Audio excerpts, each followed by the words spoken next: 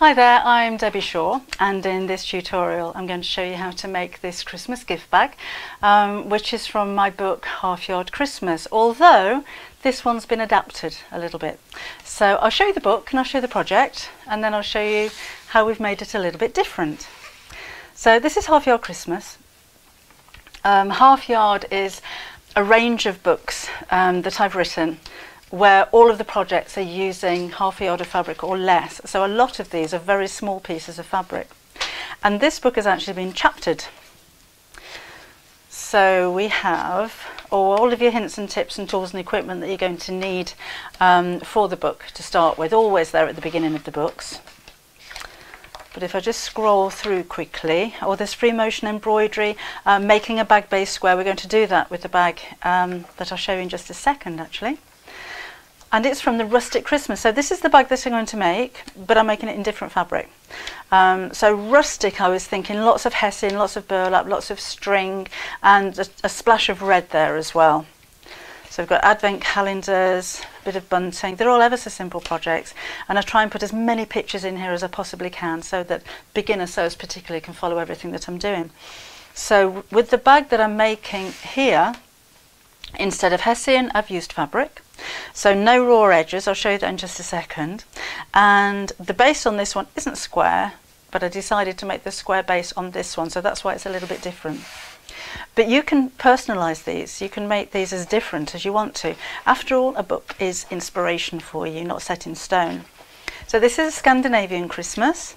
Change the fabric and it doesn't look Scandinavian, so you don't have to follow exactly what I put here. So that's Scandinavian. It's a big book, this one. Moving on to a traditional Christmas, so everything's kind of red and greens. We've got baubles, another gift bag that's a completely different style of gift bag, and a wreath cushion cover. Then the next one is the monochrome. So looking all very modern in black and white fabrics. And the Kids Christmas. Kids Christmas is quite nice because there's a lot of working with felt, and it's the kind of thing that kids can do themselves, so not just for the kids, but for the kids to make. And then we have a contemporary Christmas, so just modern, fresh designs. But again, it's the rustic bag that I'm going to make. Can't see it there. Or a take on the rustic bag that I'm going to make in cotton fabric this time. So I'm just going to give you a list of the materials and what you need to cut, and then I think we'll get sewing.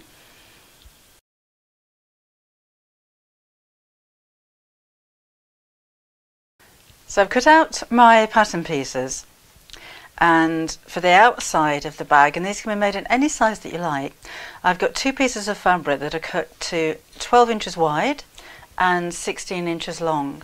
And the lining's a little bit longer, so this is 12 inches wide but 18 inches long, and again we've got two pieces of that. Now with the outer fabric, I've put some fusible fleece on the wrong side. In the book I use hessian or burlap, so it's quite a thick, heavy fabric and it doesn't really need anything behind it to stabilise it. But this just being a cotton, I thought it might be make the bag a little bit more substantial if it has some kind of interfacing behind it. So the one that I've chosen is called Valiseline H640, and it gives a nice finish to the bag. It makes it plump, it'll make it sit up on its own, and it makes it a little bit more expensive looking and luxurious. Now I've also cut a couple of strips of the fleece that are 3/4 of an inch wide by the 12-inch width. I'll show you where that goes shortly. In the book, the bag has a piece of ribbon going around here that forms a channel for the string to go through, but this bag, as it's going to be slightly different, I've used a strip of the lining fabric. So I've cut this to 1.5 inches wide, and then fold it over one end, fold it over the long sides by 1/4 of an inch each, and this is going to go around the top of the bag to make that channel, this time to have a piece of ribbon going through it. These are the 4 squares that I've chosen for my parcel on the front. Now again, in the book it's quite a rustic style. So I'll just show you how that parcel was finished off, because I didn't actually hem around the edge. Where are you? There we go. So in this instance, I adhered the 4 squares to the Hessian. The tape or the ribbon in the centre here covers over the raw edges in the centre, but around the edge all I did was a very short stitch to sew around there, which means that the fabric's going to fray slightly, and I think that for a rustic look works really well. In fact, I would encourage it to fray by giving it a little bit of a scrub with a scrubbing brush. But on this I want it to be a little bit neater, so I'm not going to have that frayed edge look. But it just goes to show how you can take ideas and inspiration from a project in a book or a magazine and then adapt it, change it. If you want to follow this step by step and make the initial bag, that's absolutely fine. But then you think, no, actually I don't want to make this out of Hessian. Would it work in a lighter weight of cotton or a quilting cotton? Would it work in poplin? Would it work in, I don't know, some patchwork fabric that I've already got at home that I've made myself? Well, the answer is yes, it would. You can make this in any style that you like. So the one that I'm making here is going to be far from rustic, so I don't want those frayed edges. So this time I'm going to sew the 4 squares together. So I've actually got a seam around here, then I'm going to press over the edge, and then we'll put this in the centre of the front of the bag as if it was a piece of applique. So that's where we'll start. So let's lay out the 4 pieces as I want them to be. So I'll sew those 2 together and then these 2 together, and I'm just using a 1/4 inch seam allowance.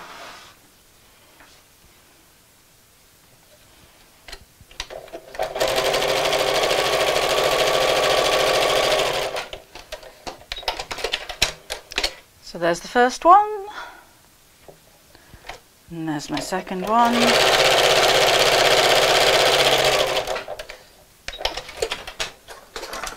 And I'm just going to press the seam open on these so it cuts down on the bulk that goes underneath the ribbon. So you could just finger press this, you don't need to take the iron out, but this one's quite tiny and handy. So that's that. And where have you gone? The same with this one. I think it would make a really nice display actually of having your presents all in different sizes if you're going to make these for gifts under your own tree. But it's quite nice as well if you're making a gift as the gift wrap or part of the gift, and it just means that next year you're going to see this gift bag again because you're not going to throw things away like this. So I'm just matching up the centre seam here. That doesn't have to be exactly spot on because this is going to be covered over by ribbon anyhow. So let's just sew across here.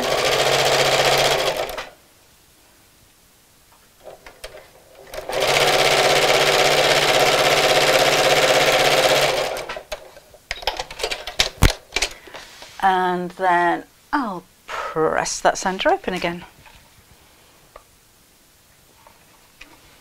If you prefer to press to one side, it really doesn't matter. We're not creating a beautiful patchwork quilt or anything. Squish that open. I think that's one of the nice things about making bags like this, particularly if you are a beginner. It doesn't have to be perfect, and if you have a bit of a wobbly line or you haven't cut something quite straight, it's personality. It makes it obvious that this is actually handmade. So I'm just going to roll the very edge over by about 1/4 inch and press, and I'll do that all the way around. That should be quite nice if it was a little bit of a wonky present anyhow, wouldn't it? Remember, if you're making a smaller bag, you may need to cut smaller squares for this for the applique.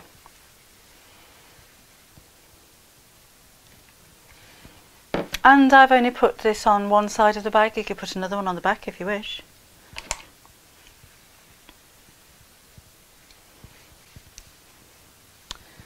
Yeah, and just press that over. Watch your fingers. It's a very small hem.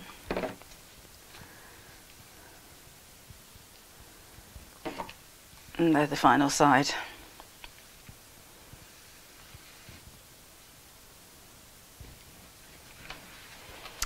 Okay, and then this is going to go onto the front of my bag.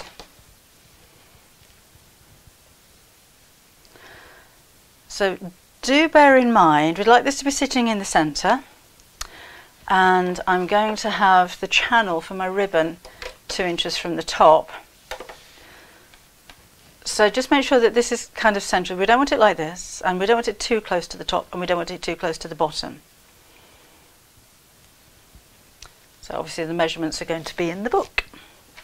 Well, so what I'm going to do here is to just use a little spray. I'll just point this away from my sewing machine. A 505 spray, which is a repositionable spray adhesive, or a basting spray, sometimes known, just to hold that in place before I sew. So that's going there. That's going there. Do you know, I think we're going to square the base of this one as well. So I'm going to sit that a little bit higher.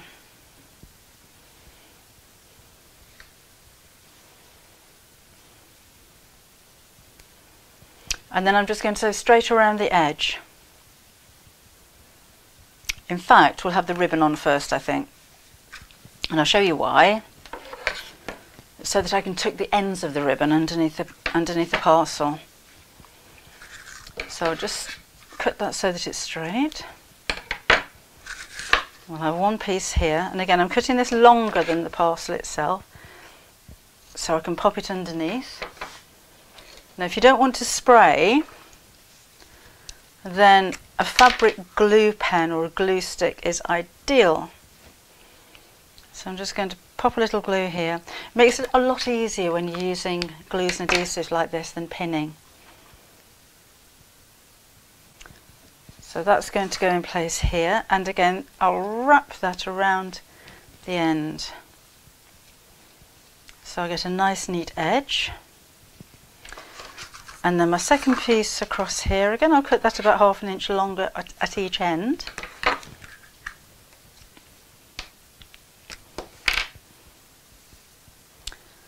And glue, if you happen to get glues like this, they come in all different colours. If you happen to get it onto your fabric, they do wash out.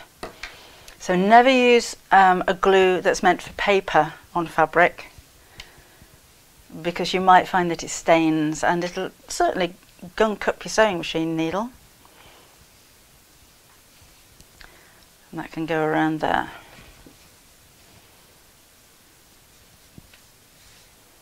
Now I'm going to sew all the way around the edge. So I'm going to start and stop underneath the top of the ribbon, because that's going to be the most inconspicuous area, because there will be a bow on top of there. Just lengthen my stitches slightly. And do a nice neat stitch. Now when you stop in the corner, stop with the needle in the down position so you can pivot this around and carry on sewing.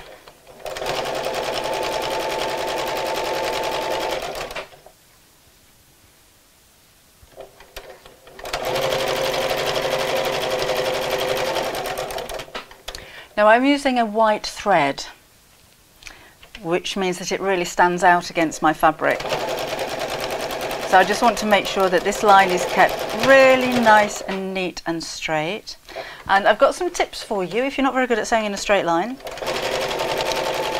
If you have a blind hem foot on your sewing machine, or an over edge foot for your sewing machine, then it'll have a guide on it.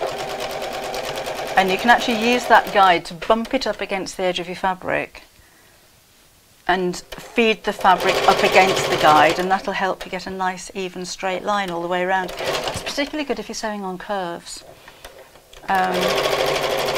Even the most experienced sewer can have problems with a top stitch on a curve, but that's a great way of using a foot that you may not have thought of for a purpose that it wasn't really intended. Right, so that's that. One more thing I am going to do here, I'm not going to sew all the way across the ribbon, but this is going to be quite loose when the glue disappears. So I'm just going to sew a little box here right in the centre, and that's going to help that to stay in place. You could sew along the whole of the ribbon if you wanted to, but I think this is just a nice way of securing the ribbon without doing that.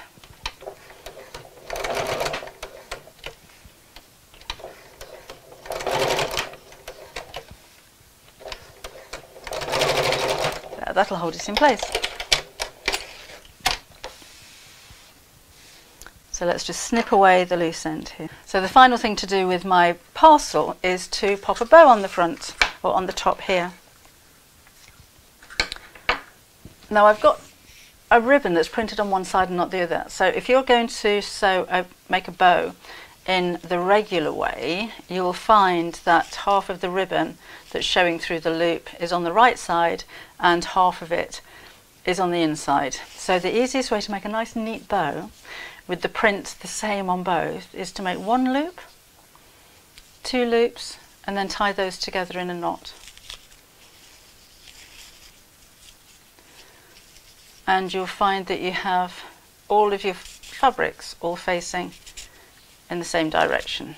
So just let's wiggle this around until I have a nice size of bow. And then I'm going to snip this at an angle so that it's even. And that goes on the top here. Just make that a little bit tighter. Now I'm going to hand sew this in place. But to be honest, these gift bags are probably not going to go in the wash. So if you've got some strong fabric glue, you could just put a drop of glue behind that and glue it on. Or you could do both, glue it on first and then just put a few hand stitches just for extra security, so that you know over the years, because this is going to be coming out year after year, you know that it's not going to come off. But you could really go to town on this. You could add a few, if you've got embellishments like little charms, maybe you've got some snowflake charms, or little shiny diamantes and things like that would look really nice. I want to bend the tails of the bow so they face down a little bit. So at the moment I want to do that and I want them to do that. And again, I'll just put a little stitch just to hold that in place.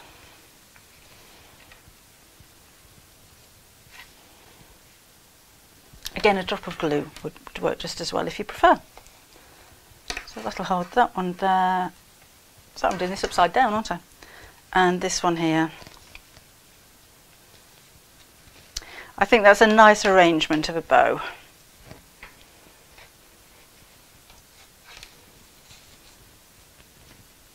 So I'll just tie this off at the back.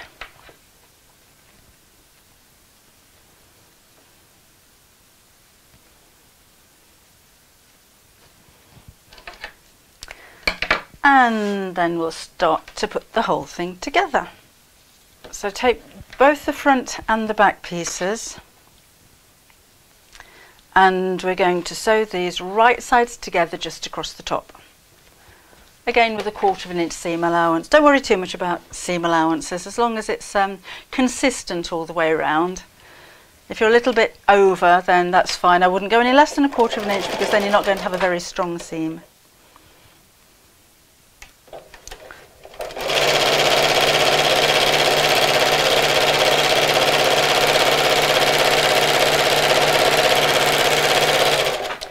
So that's one side. So we have that, and the same on the opposite side. Make sure if you've got a directional fabric, then you're using them both in the same direction.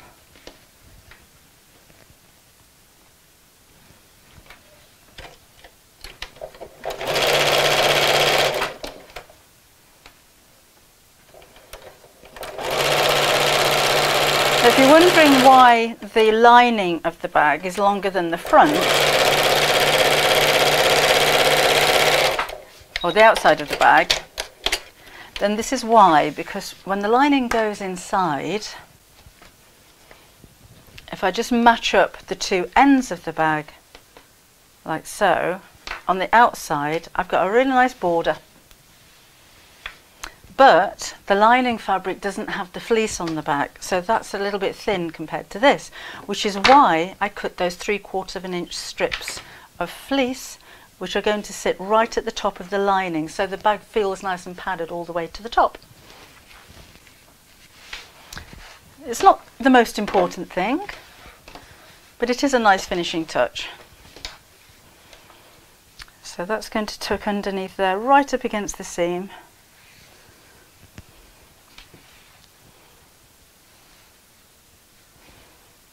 Like so.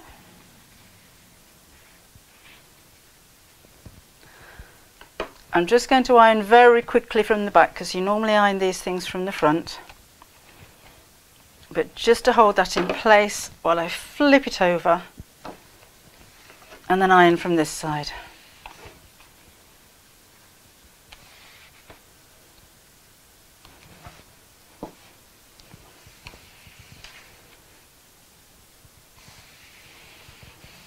So you can use a relatively hot iron and steam if you want to with the Vlizoline fleeces. Let's snip off the end bits here.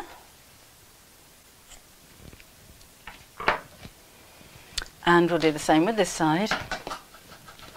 So, whoops, that's my ribbon.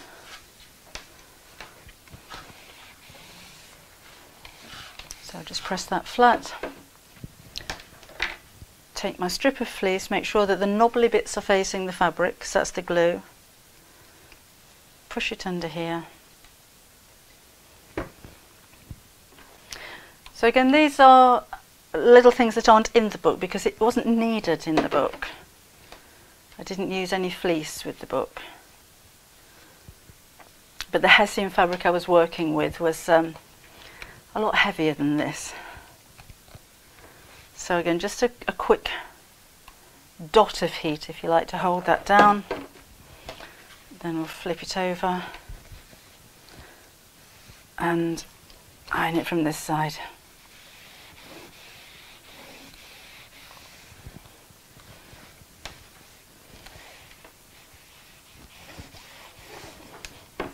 And again, we'll snip off those little ends.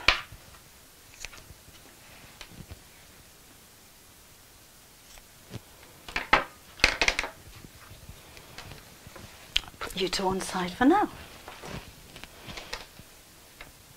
So it's looking good. It'd make a nice tote bag actually, wouldn't it? If you just had handles on the top instead of making the drawstring, that would make a nice Christmassy tote bag. Now I'm going to put the channel on last, not just on the outside fabric, and there's a reason for that. It's because I want to sew this channel through the lining and through the outer layer so that they don't separate. So if you were wondering if I'd forgotten that stage, I haven't. That's what was happening. So let's pop these two pieces right sides together. And I want to make sure that the side seams here meet or match. Because if they don't, that's really going to stand out. No one's going to notice if your seams are perfect, but everyone will notice if they're not. So let's match that up, and that's the point I'm going to start sewing from. If you wanted to pin, then that's an option. I'm not going to with this because I just find it just as easy to line up the edges and sew. Same 1/4 of an inch seam allowance.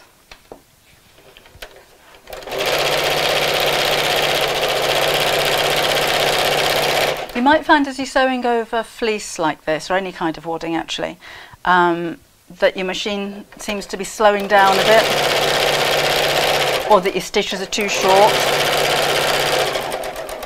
And the reason for that is purely because it's the friction against the presser foot, and this wadding, it tends to slow it down. So you might want to lengthen your stitch. I'm on 2.8 when I'm sewing around here, but I'm still creating quite a small stitch because of the friction. Which is normal, that's fine.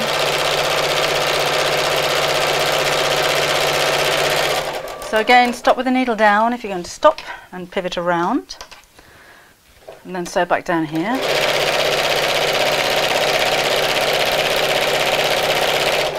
I'm just making sure that those seams at the top are going to be lining up when I get there.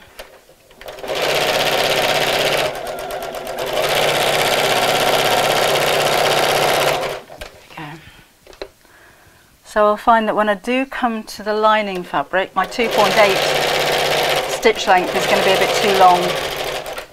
So I'm going to shorten it down to 2.4 now. And then we'll sew around the rest of the bag. You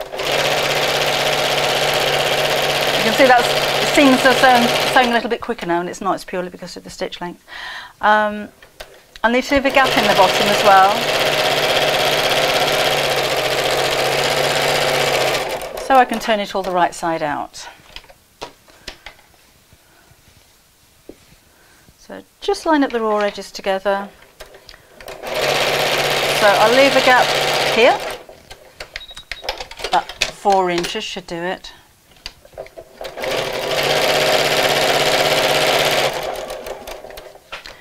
And then we're back on the home run. That's the other ribbon on the floor.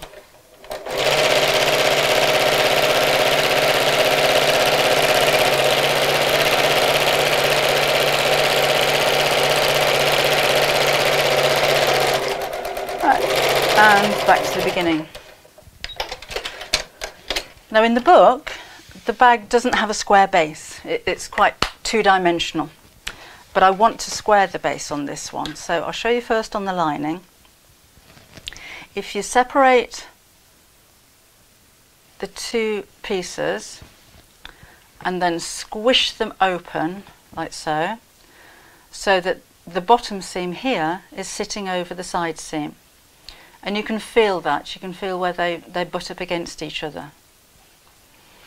And then I'm just going to make a small base on this one, so I'm going to sew from the point, not the point of the fabric, but the point of the fabric here. I'll just fold that over. I'm going to sew from there by about 1.5 inches and make a triangle this way. So if you wanted to measure and mark that, you can do. Put that on your cutting mat, measure 1.5 inches from the end and sew straight across. I'm just going to do that by eye. If you want to put a pin in that seam, that may help. Or I've actually got the markings on the throat plate of my sewing machine. You should have 2. So I can line this point up with the 1.5 inch mark and sew straight across.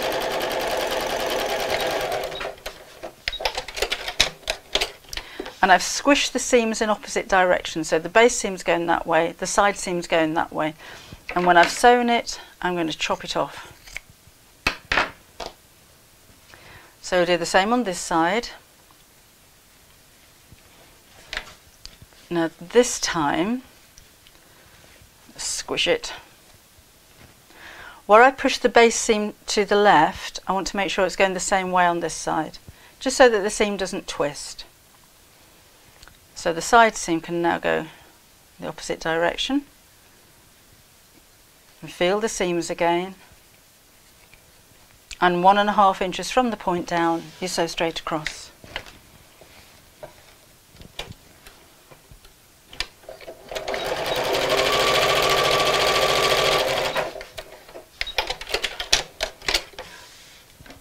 And cut it off. Then the same on the outer bag. So you might find it easier to just put your hand inside.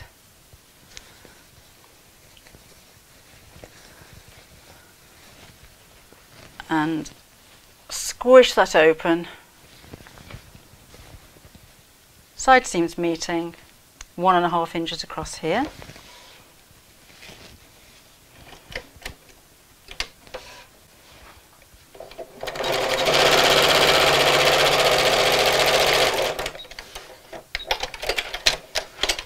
Like so, chop it off. And I'm cutting off about 1/4 inch, so that's still the seam allowance there. And here's the last one.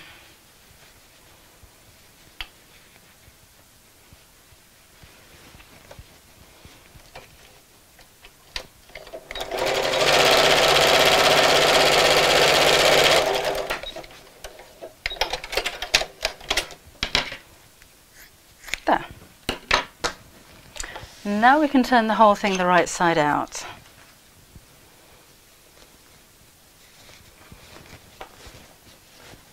So just grab onto the base there and pull it through.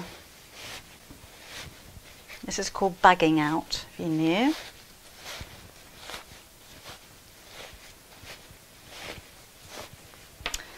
So I'll just push my hand inside and push out those corners, and I'll show you that nice, neat little base as well.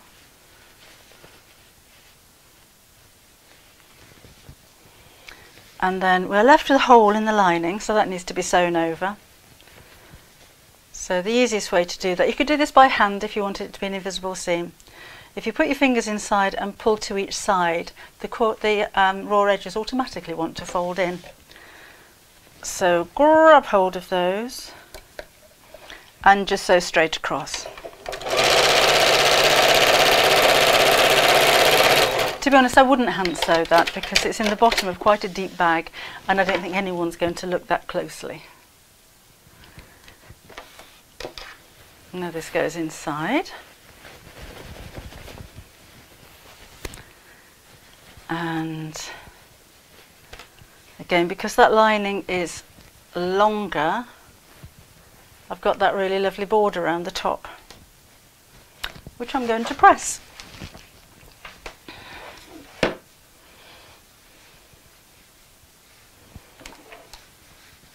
Get a good blast of steam here would be preferable.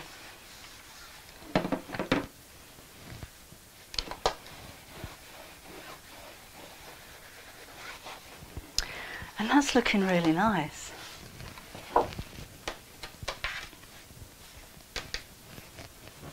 See what I mean about a tote bag? Kind of wishing I'd have made a tote bag instead now. Let's put this channel around the top. So I'm going to start it just at the top in the same line as the ribbon is here. And I've only folded over one end at the moment because this is too long and I just want to make sure it fits perfectly when I come round to this side. So measure a couple of inches from the top, or wherever you think by eye that's going to look good.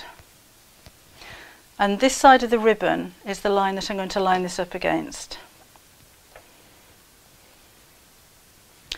And I'm going to pin this all the way round, so it's the same distance from the top all the way.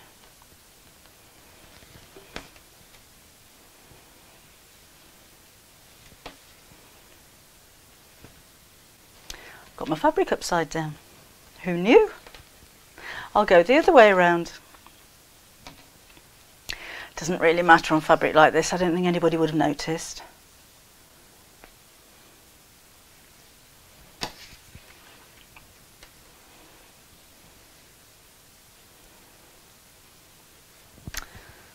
Okay, so just keep pinning.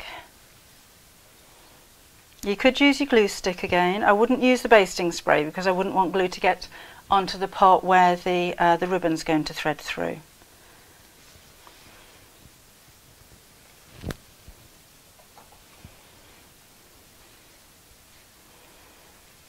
There we go, almost there.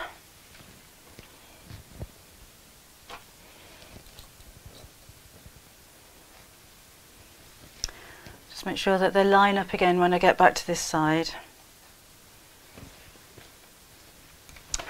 And then let's cut this off. And this end is going to fold back to the other side of the ribbon, so that's a nice even distance.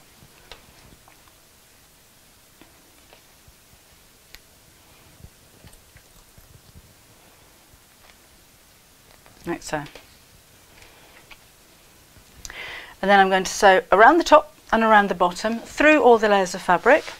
And remember at the start and stop of each one of the rows of stitches just to do a little bit of a back tack, because when you tie the ribbon through there is going to be some pressure on the seam and we don't want that coming undone. Now if you have a free arm on your sewing machine, now's a good time to use it.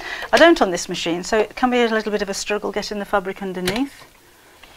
But it's fine, it'll work. So back tack a few stitches. Make sure I'm not sewing through too many layers of fabric like the other half of the bag. And then I'm sewing quite close to the edge of that channel. Always take your pins out when you're sewing. I know a lot of people don't. Some people are quite happy to sew over pins. I'm not. I get a little bit nervous, not necessarily about breaking a needle, breaking a pin, but about where, if I'm going to break a needle, where the end of it's going to fly off to. And I don't think it does your sewing machine any good, really, to hit obstacles as it's sewing. So you can just take it slowly.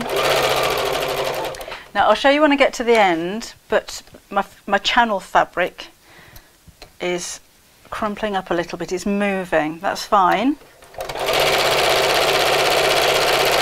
But I may need to sew the ends over again, or fold the end over again before I get to the end. Doesn't make any sense at all. I'll show you what I mean in just a second.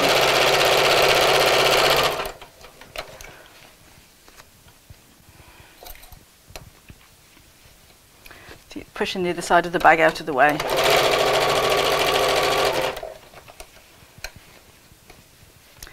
Right, if I get as far as this,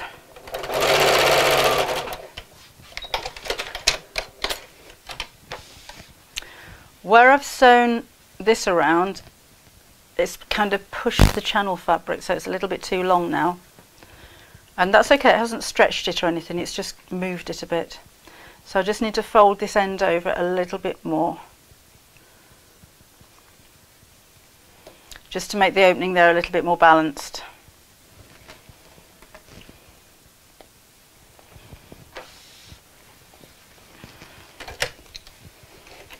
So I'll pick up where I started off. Oops, I've got the rest of the bag under there. Free arms are so helpful if you have them. The only thing I really miss on this machine is the free arm. There you go, right. And remember to backstitch a few stitches when you get to the end.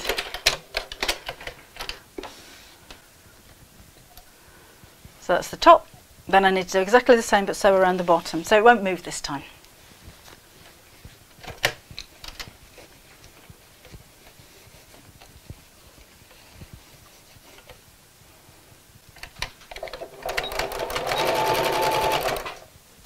So I'm just making sure that all of that rest of the bag fabric is out of the way. I haven't used the unpicker so far, so I don't want to start now.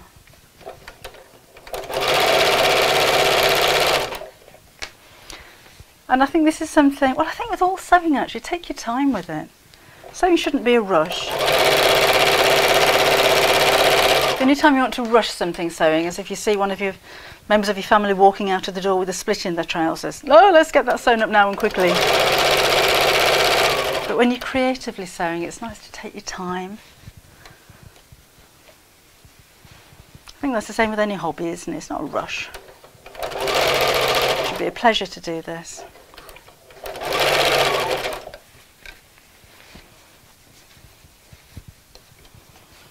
There you go.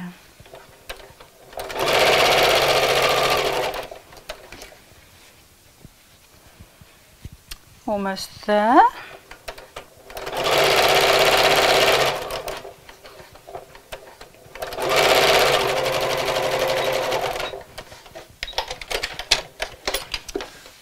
There we go.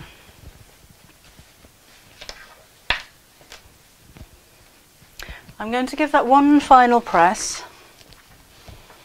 What is quite handy if you're going to make a lot of bags like this is a tailor's ham or a sleeve board to go on your ironing board, because that means that you can get right inside these seams and press them flat without squishing the bag. In fact, in my sewing room accessories book, I made a tailor's ham specifically for handbags. So it's got a square base on it, so when you push it into the bottom of a bag, it's already that square shape. Just press my present. And then we'll have the ribbon through. I'll just trim off those ends.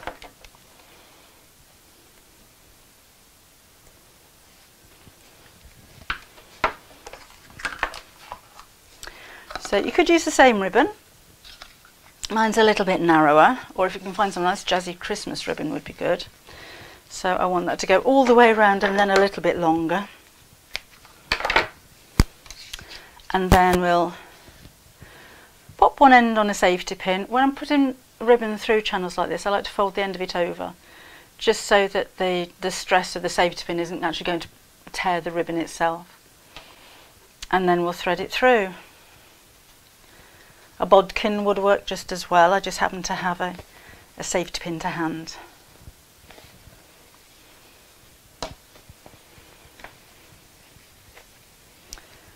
So just keep going.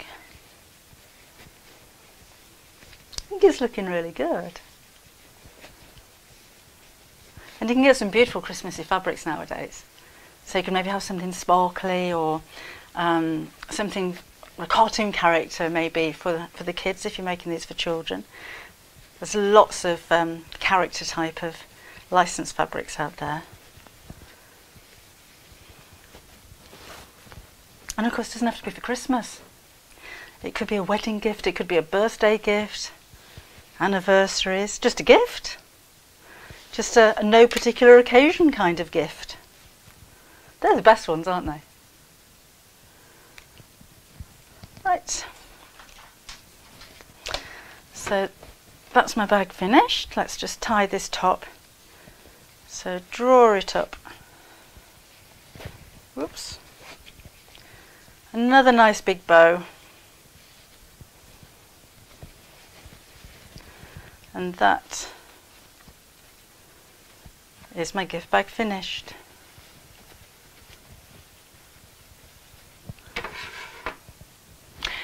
So I hope you've enjoyed the tutorial. I hope you go away and make lots and lots of gift bags and enjoy every second you're making them. And when you have, do post some pictures. I can't wait to see what you're making with them. I'll see you soon.